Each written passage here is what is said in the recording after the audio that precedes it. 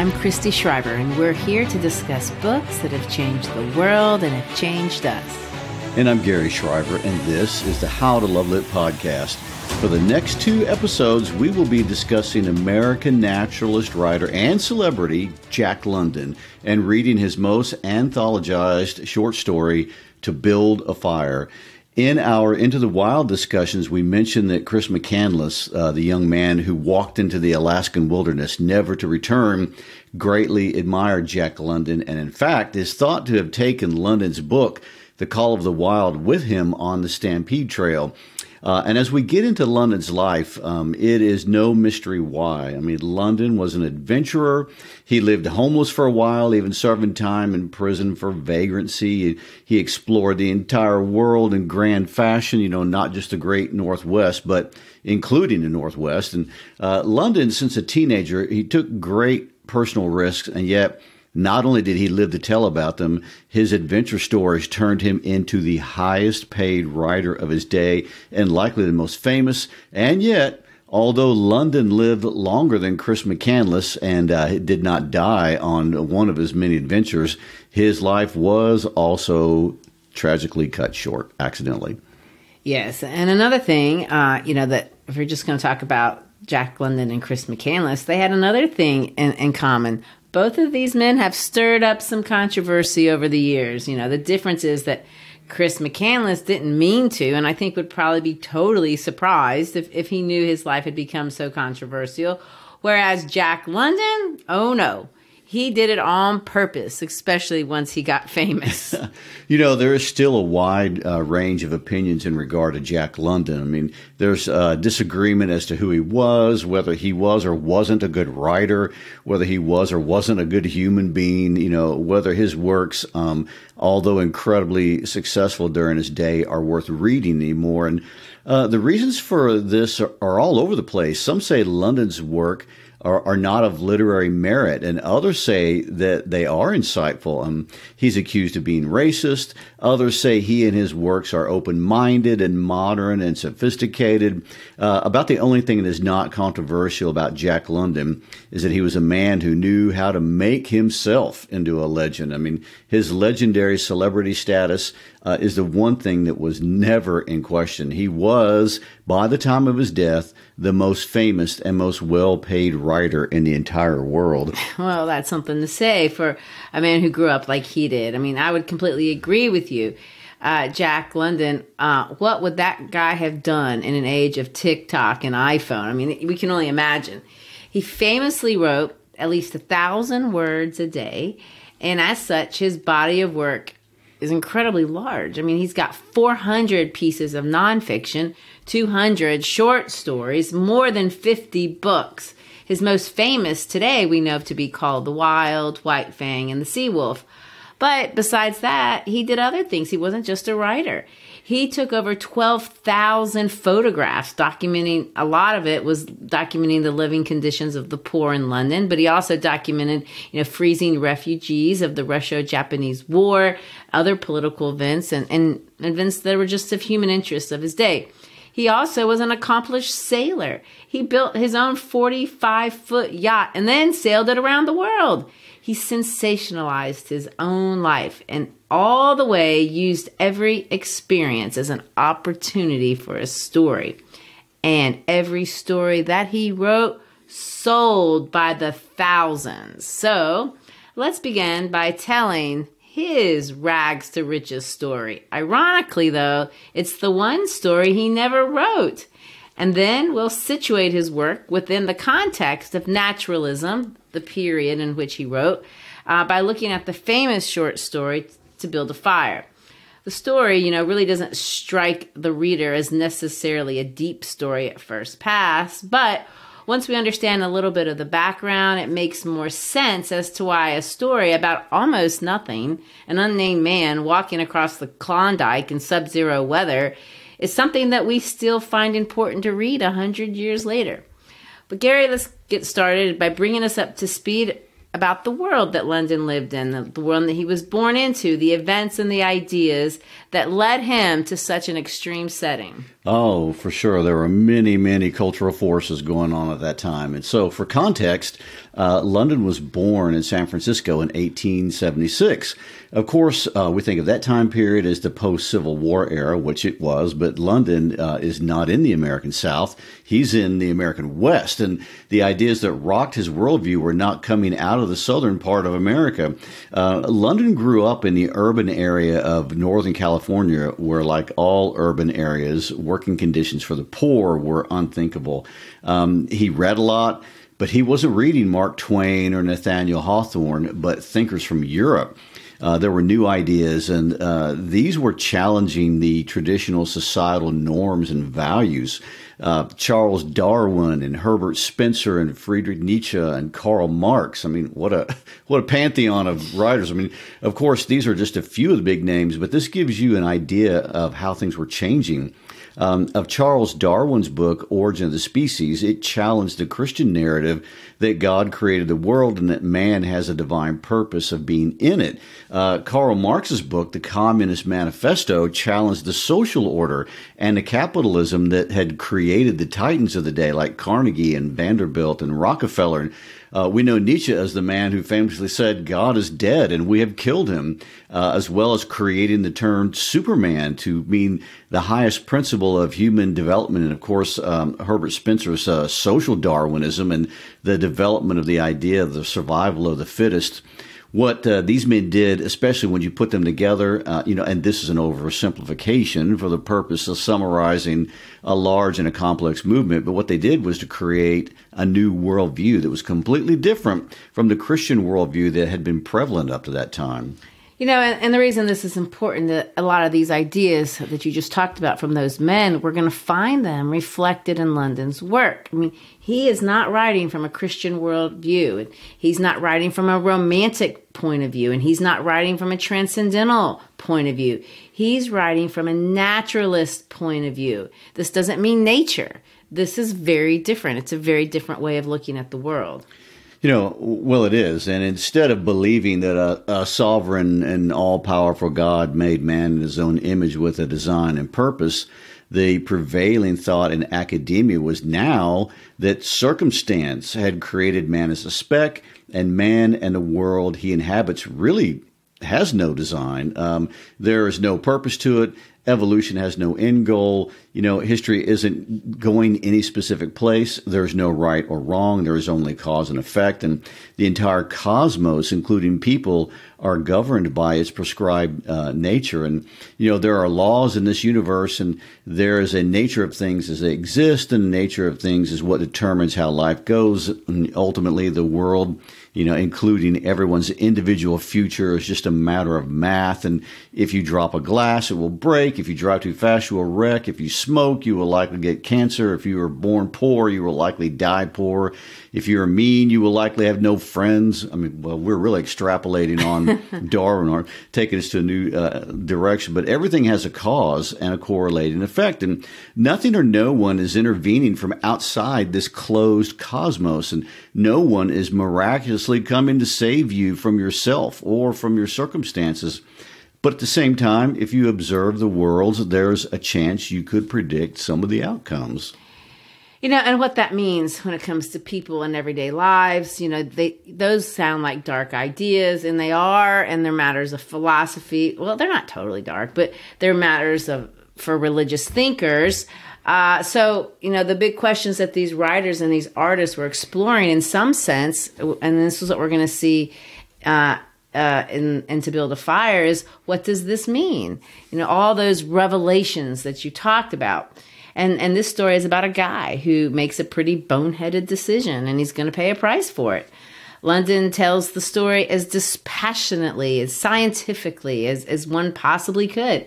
He doesn't blame the man for his mistakes, and quite possibly suggests perhaps he had no choice in the matter. His mistakes were the sort of things that were consistent with his nature. What is a person to do? What can you do except act according to your nature?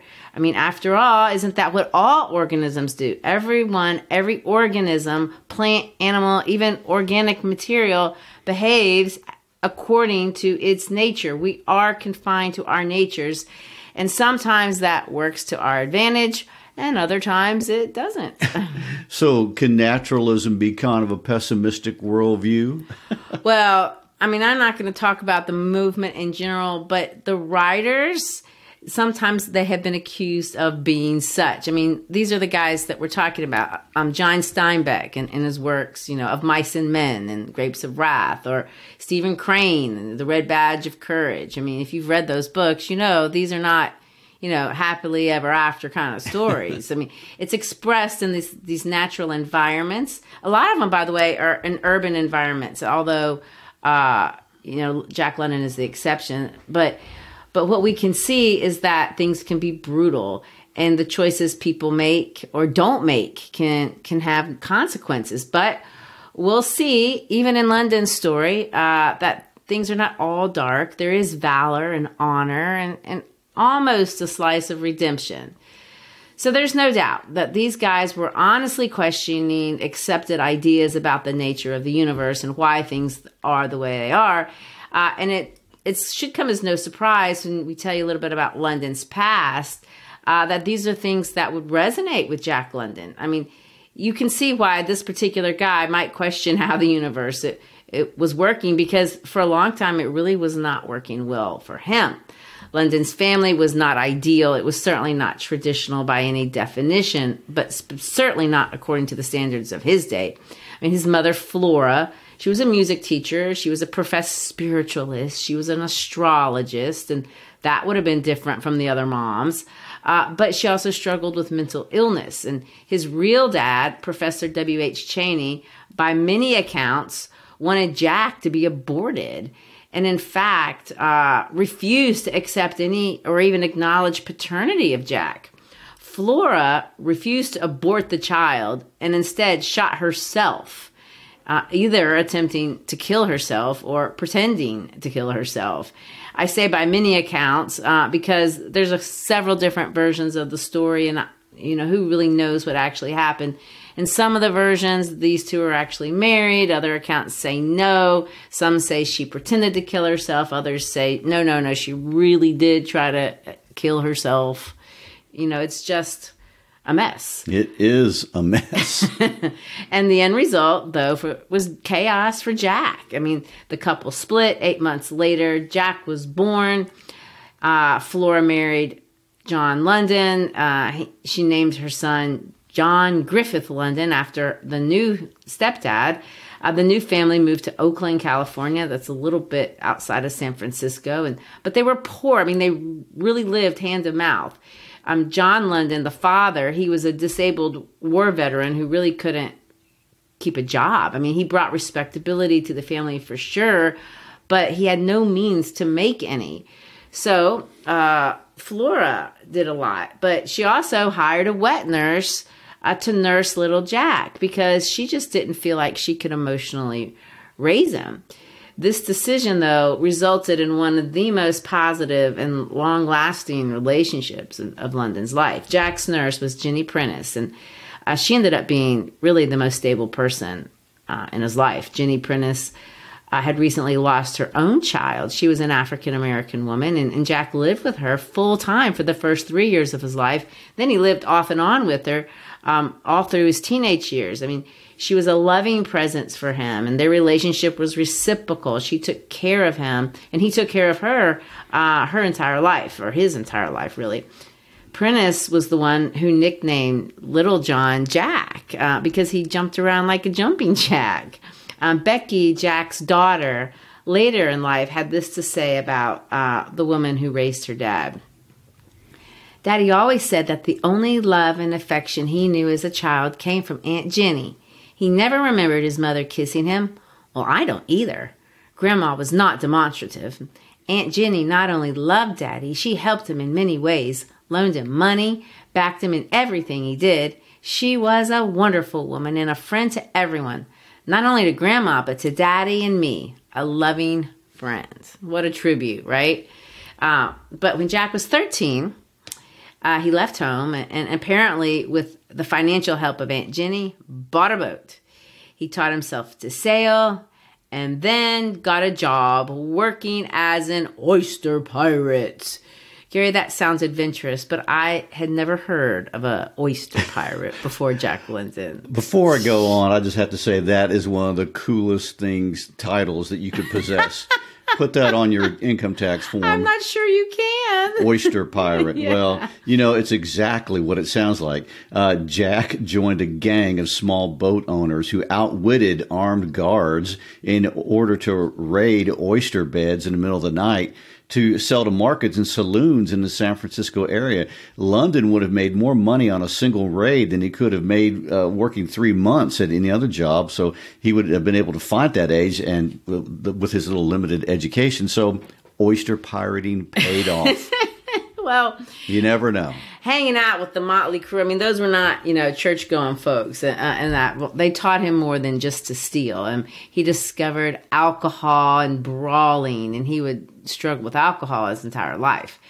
At 17, though, Jack sailed for 7 months across the Pacific, and he went up the Bering Strait on a seal hunting trip.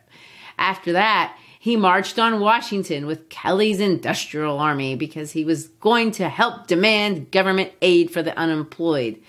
That didn't work out, and Jack eventually landed in prison for vagrancy. When he got out of there, he came back to California and decided to go to school. He enrolled in Oakland High School, and that's when he started educating himself, really mostly at the public library. That's where he got into Darwin and Marx and Nietzsche. And after 1 year, he crammed all 4 years of high school into 1 year. He was able to graduate. By 19, he was an avid socialist, a graduate from high school. He passed the entrance exam, and now he was ready to start a new life at the University of California, which he did for 1 semester until he had to drop out because he needed to go back home to support his mom, his stepdad, and his siblings.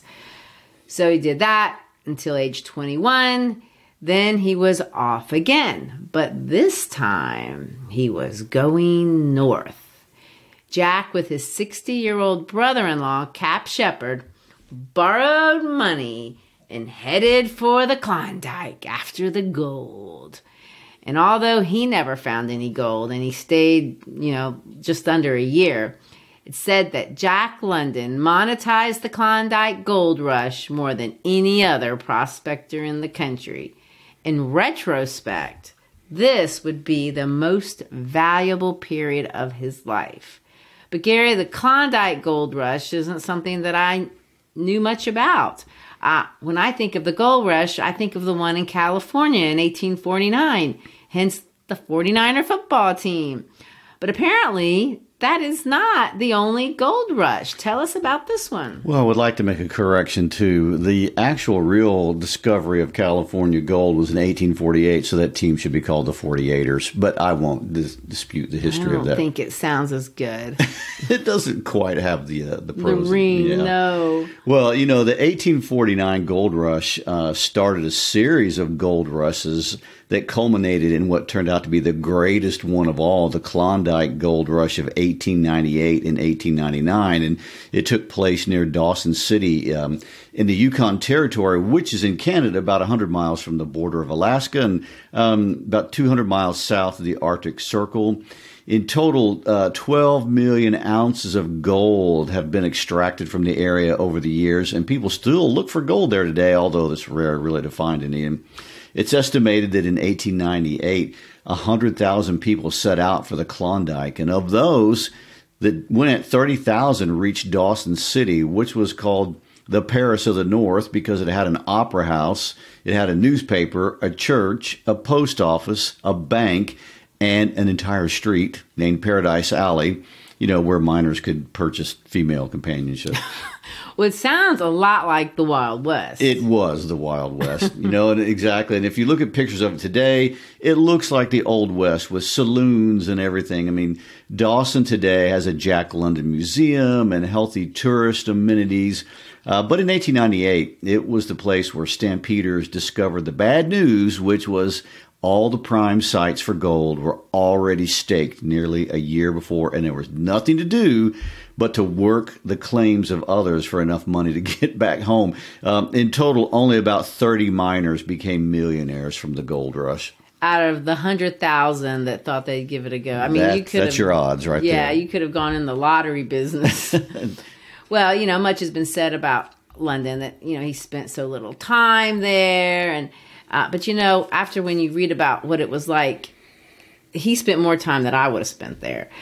In fact, I'm not sure if I'd known what was up, I would have even gone. I mean, what London went through, it's crazy. He took a boat, and he wasn't the only one. Everyone had to do this. He took a boat from San Francisco to the seaport at Skagway. Is that how you pronounce it? Yes. Skagway? Mm-hmm. Well, once you get to Skagway, you have to go through what they would call the White Pass.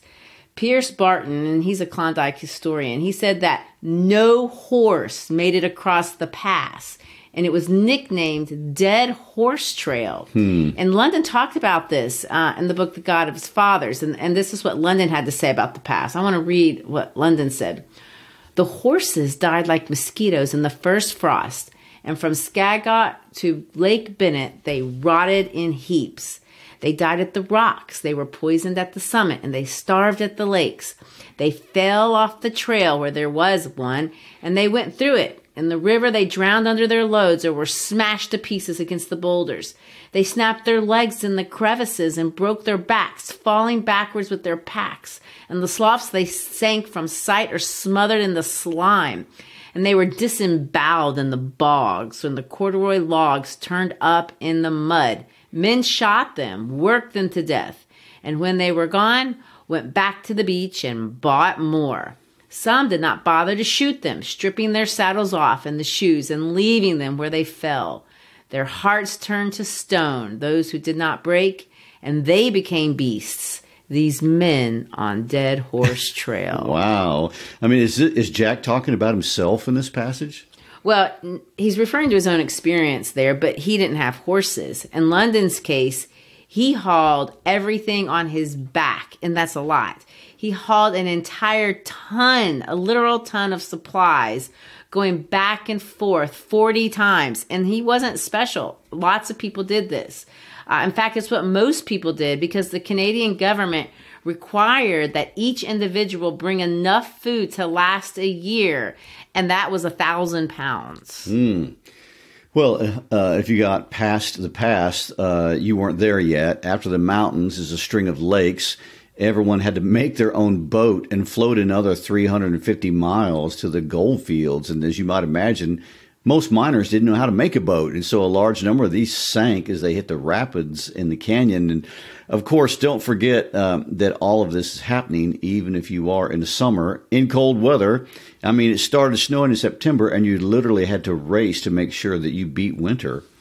And that's exactly Jack's experience. I mean, the good news for Jack, though, he's an oyster pilot, so he's a great sailor. And his group not only ran the rapids themselves, but Jack went back and he helped a young couple who had gotten trapped. But all this takes time. And Jack and his group arrived at Dawson on October the 9th, and they beat the mid-October freeze, which is what you had to do. Jack's popular, he's friendly, and in Dawson, he made a lot of friends very quickly. Two of his friends, Lewis and Marshall Bond, let him camp next to their cabin. They had a dog named Jack, and Jack, the dog, became the model for Buck in The Call of the Wild. So London stayed in Dawson. He stayed there for 6 weeks, and he hung out in the saloons, and he just listened to people's stories. And this would be the subject matter for many, many years to come. After that, he and a few buddies set out in snowshoes 80 miles up the frozen river in temperatures, and listen to this, 70 below to dig for gold. And they found almost nothing. In June of that next year, with scurvy, Jack was out, back on his way. And you have to reverse all that, this long journey back to San Francisco. The last thing he wrote in his journal before getting on the steamboat home was, "Leave St. Michael's. Unregrettable moment." He had no idea that experience was going to change his life and then make him rich. No, but it was a turning point. When he got back, he started writing. The story to build a fire most certainly was based on a letter that he received from a Catholic priest named Father Judge, who describes for him a time that he fell through the ice but managed to stay alive by building a fire. Every one of Jack's friends from those days ended up in a story. The first story he published, he made $5, and that story was titled To the Man on the Trail. After that, he sold another one, An Odyssey of the North, and he made $120 off of that. 2 years after leaving the Klondike, he was the best paid short story writer in America. After he published The Call of the Wild, his life changed forever. It was an immediate bestseller all over the world, sold thousands of copies and millions. London was a celebrity. At the height of his celebrity, he was making, listen to this, at that time, $10,000 a month. But for London, that still wasn't enough. His lifestyle was so extravagant, he was never less than $25,000 in debt his whole life. He traveled the world. He was a war correspondent in South Africa and Korea and Japan. And he lived in Hawaii and he lived in Australia. He got married. He got divorced. 2 days later, after his divorce, he got married again. He was loved by many, but he got ripped off by almost every single person that he knew in his life. He died. Well, let me just say this. Somebody even set fire to his dream house on purpose. He lived a large life and he died a larger life. I mean, at 40, he died from an accidental drug overdose on pain medications.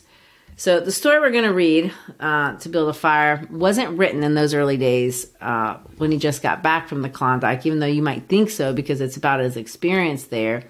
But To Build a Fire has a couple of renditions, but the one we're going to read, he didn't write until 1908. He was 32 at the time, and he wasn't living anywhere near the Canadian frontier. In fact, he wrote To Build a Fire after a disastrous sailing expedition from San Francisco to Pearl Harbor.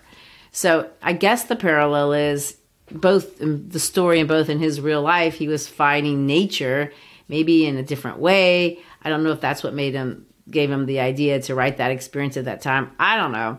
But it came to his mind, and so there we have it. We ready to open up and read this story, To Build a Fire? Yes, we are.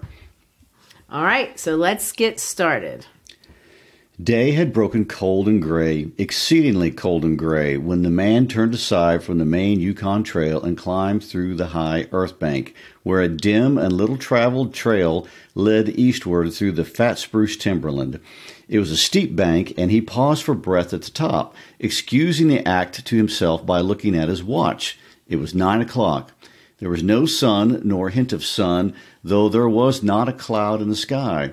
It was a clear day, and yet there seemed an intangible pall over the face of things, a subtle gloom that made the day dark, and it was due to the absence of sun.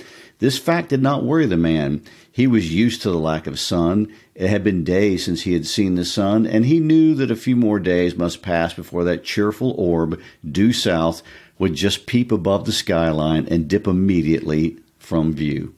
So, first idea we're going to walk away with in this story is that it's cold. If you do a word count of the word, that word cold shows up 38 times in this story. The cold is always present. The word sun shows up 5 times in this first paragraph and then barely resurfaces again. I mean, there isn't a sun. It's not around. Let's keep going. The man flung a look back along the way he had come. The Yukon lay a mile wide and hidden under the 3 feet of ice. On top of this ice were as many feet of snow. It was all pure white, rolling in gentle undulations where the ice jams of the freeze-up had formed. North and south, as far as the eye could see, it was unbroken white, save for a dark hairline that curved and twisted from around the spruce-covered island to the south, and that curved and twisted away into the north, where it disappeared behind another spruce-covered island. This dark hairline was the trail, the main trail, that led south 500 miles to the Chilkoot Pass, Dia and Saltwater, and that led north 70 miles to Dawson, and still on to the north 1,000 miles to Nulato, and finally to St. Michael on the Bering Sea, 1,000 miles and half 1,000 more. Well, and we just saw a bunch of the names that we've already talked about. I mean, the pass where all the horses die, the little town of Dawson, where all the miners go. But you can tell he is far out into the interior. It says there's 1,000 miles and a half 1,000 miles more. I mean, just the kind of language he's using is making us feel the expanse. It's very large, it's very empty, and all of it is cold. It's also white. There's 3 feet of ice just on the Yukon River. It reminds me, one of those scenes from Star Wars. I mean, the reader could immediately see that people aren't supposed to be in this. But all this, the mysterious far-reaching hairline trail, the absence of sun from the sky, the tremendous cold, and the strangeness and weirdness of it all made no impression on the man. It was not because he was long used to it. He was a newcomer in the land, a Chechakwa, and that was his first winter. The trouble with him was that he was without imagination. He was quick and alert in the things of life, but only in the things and not in the significances. 50 degrees below zero meant 80-odd degrees of frost. Such fact impressed him as being cold and uncomfortable, and that was all. It did not lead him to meditate upon his frailty as a creature of temperature and upon man's frailty in general, able only to live within certain narrow limits of heat and cold, and from there on it did not lead him to the conjectural field of immortality and man's place in the universe. 50 degrees below zero stood for a bite of frost that hurt, and that must be guarded against by the use of mittens, ear flaps, warm moccasins, and thick socks. 50 degrees below zero was to him just precisely 50 degrees below zero. That there should be anything more to it than that was a thought that never entered his head. And so what do we see? It's a contrast. We see the nature of the land, and we see the nature of the man. The land's cold. I mean, it's 50 degrees below zero. But listen to how the man is described. Well, he's a newcomer. This is his first winter, so obviously he doesn't know how things work and how bad things can be. Exactly. He's new. Now, we all know what that means. I mean, when you're new, you do things that you later on are going to think are dumb. You don't know better. I mean, it doesn't matter if you're new at your job, your school, new at anything. I mean, that's what being new is. But it also says something else. It says that he's not able to imagine, and that's a really interesting turn of phrase. To imagine means to make a mental concept, to draw a conclusion, to make a judgment, to process things. It's what AI can't really do. I mean, it can observe a lot of information. That's what this guy's doing. He's observing a lot of information, but what do you do with the data? You have to make meaning of it. And this guy, beyond just being a new person, isn't good at that. He doesn't know how to make meaning of things. And that's just his nature. As he turned to go on, he spat speculatively. There was a sharp, explosive crackle that startled him. He spat again, and again in the air. Before it could fall to the snow, the spittle crackled. He knew that at 50 below, spittle crackled on the snow, but this spittle had crackled in the air. Undoubtedly, it was colder than 50 below. How much colder, he did not know. But the temperature did not matter. He was bound for the old claim on the left fork of Henderson Creek, where the boys were already. They had come over across the divide from the Indian Creek country, while he had come the roundabout way to take a look at the possibilities of getting out logs in the spring from the islands in the Yukon. He would be into camp by 6 o'clock, a bit after dark, it was true, but the boys would be there, a fire would be going, and a hot supper would be ready. As for lunch, he pressed his hand against a protruding bundle under his jacket. It was also under his shirt, wrapped up in a handkerchief and lying against the naked skin. It was the only way to keep the biscuits from freezing. He smiled agreeably to himself as he thought of those biscuits, each cut open and sopped in bacon grease, and each enclosing a generous slice of fried bacon. And so there's our plot. We have a dude who's going to cross this snowy, cold trail to get to an old camp where the boys are. He knows the environment's rough, but since he knew, he doesn't really know how rough. I mean, he plans on being there by 6 o'clock for supper. He has his lunch. He has a plan to keep it warm. And it says a smile. You know, he reminds me of many young people. I mean, we've all been like this. You go out into the world with this sketchy plan and few supplies, probably not enough. I mean, I've been that person myself, although I haven't walked across the snow. I've done things that I shouldn't later thought were not wise. Maybe drove in the night with too little gas or too little sleep. I mean, I think everybody has done something like this at one point in their life. I would say it's the nature of youth to do stuff like this. And we all have stories, if we live long enough, of times when we tempted fate. Right. But this narrator seems to suggest that this particular man is particularly unthinking. And I hope I have never been as unthinking as this guy, but all he's doing is dreaming about the hot supper that he thinks he's going to get at 6 o'clock. He plunged in among the big spruce trees. The trail was faint. A foot of snow had fallen since the last sled had passed over, and he was glad he was without a sled, traveling light. In fact, he carried nothing but the lunch wrapped in a handkerchief. He was surprised, however, at the cold. It certainly was cold, he concluded as he rubbed his numbed nose and cheekbones with his mittened hand. He was a warm, whiskered man, but the hair on his face did not protect the high cheekbones and the eager nose that thrust itself aggressively into the frosty air. At the man's heels trotted a dog, a big native husky, the proper wolf dog, gray-coated and without any visible or temperamental difference from its brother, the wild wolf. The animal was depressed by the tremendous cold. It knew that it was no time for traveling. Its instinct told it a truer tale than was told to the man by the man's judgment. In reality, it was not merely colder than 50 below zero. It was colder than 60 below, then 70 below. It was 75 below zero. Since the freezing point is 32 above zero, it meant that 107 degrees of frost obtained. The dog did not know anything about thermometers. Possibly in its brain there was no sharp consciousness of a condition of very cold, such as was in the man's brain, but the brute had its instinct. It experienced a vague but menacing apprehension that subdued it and made it slink along at the man's heels, and that made it question eagerly every unwanted movement of the man, as if expecting him to go into camp or to seek shelter somewhere and build a fire. The dog had learned fire, and it wanted fire, or else to burrow under the snow and cuddle its warmth away from the air. So let's notice this. Our narrator is omniscient. He sees everything. He's looking at the story with this outside perspective. He can see what the man is thinking, but he can also tell what the dog is thinking.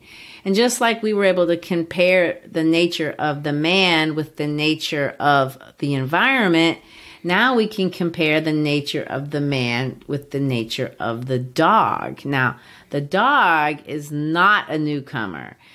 The man is surprised by exactly how cold this is turning out to be, but the dog, not so much. It says he's a lot like a wolf, and the dog is worried. The narrator tells us the dog's understanding is closer to truth than the man's understanding. The dog is closer to truth. I mean, it's 75 below, and the dog knows what that means. The narrator knows what that means, and just in case the reader doesn't understand what that means, in the next paragraph, he's going to give a few details that most anyone could understand about how cold it is. Let me read that. The frozen moisture of its breathing had settled on its fur in a fine powder of frost, and especially were its joils, muzzles, and eyelashes whitened by the crystal breath. The man's red beard and mustache were likewise frosted, but more solidly, the deposit taking the form of ice and increasing with every warm, moist breath he exhaled. Also, the man was chewing tobacco, and the muzzle of ice held his lips so rigidly that he was unable to clear his chin when he expelled the juice. The result was that a crystal beard of the color and solidity of amber was increasing its length on his chin. If he fell down, it would shatter itself like glass into brittle fragments. But he did not mind the appendage. It was the penalty all tobacco chewers paid in that country, and he had been out before in 2 cold snaps. They had not been so cold as this, he knew, but by the spirit thermometer at 60 Mile, he knew that they registered at 50 below and at 55. He held on through the level stretch of woods for several miles, crossed a wide flat of dark tusks, and dropped down a bank to the frozen bed of a small stream. This was Henderson Creek, and he knew he was 10 miles from the forks. He looked at his watch. It was 10 o'clock. He was making 4 miles an hour, and he calculated that he would arrive at the forks at 12:30. He decided to celebrate that event by eating his lunch there. So basically, the hair on this man's face is frozen. The tobacco in the man's mouth is frozen to the point that he can't get the tobacco out of his mouth. And as a result, he has this yellow, grotesque icicle coming out of his mouth. That's got to be quite a sight. I know. I mean, this guy, he's clearly uncomfortable, but he's paying attention to the clock. He's making great time, 4 miles an hour. I mean, to me, that's almost running. He's making these 15-minute miles. I mean, he's got a plan. You know, and really, except for a slight hint from the narrator that this guy is not that smart and it's really cold, there's not anything except a bad feeling to suggest that this guy isn't going to make it. Except if you know anything about naturalist stories, sometimes they don't go well. Oh, are you spoiling things for us? Well, not entirely. You know, the next episode, we'll talk a little bit more about what it means to be a naturalist story and what naturalists think about the world and what London might be saying about the world. But I will tell you, there is not a general consensus about what London might be saying about the world. Are you surprised? No. And that's why we like the story. He seems to be saying something about the world, man's place in the world, about being a novice, about how to navigate the world as a novice, how to confront, you know, some of life's most terrifying nemesis, maybe even death, you know, all the things that he did many times in his own life. But what his exact take on it, it's still a little ambiguous. And all that, next episode. Well, until then, thanks for listening. And don't forget that you can always find us at howtolovelitpodcast.com. On our website, we have listening guides for most of our episodes, as well as other teaching resources. And also, whether you're a teacher, a student, or a fellow lover of literature, please subscribe to our podcast via YouTube or Apple or Spotify, etc. Give us a rating, and if you like what you hear, possibly a review. It's when you share about the podcast to your friends on social media, via text or in class, that we grow. And thank you for supporting us in our mission to make reading great literature accessible and enjoyable to as many people as possible. Peace out.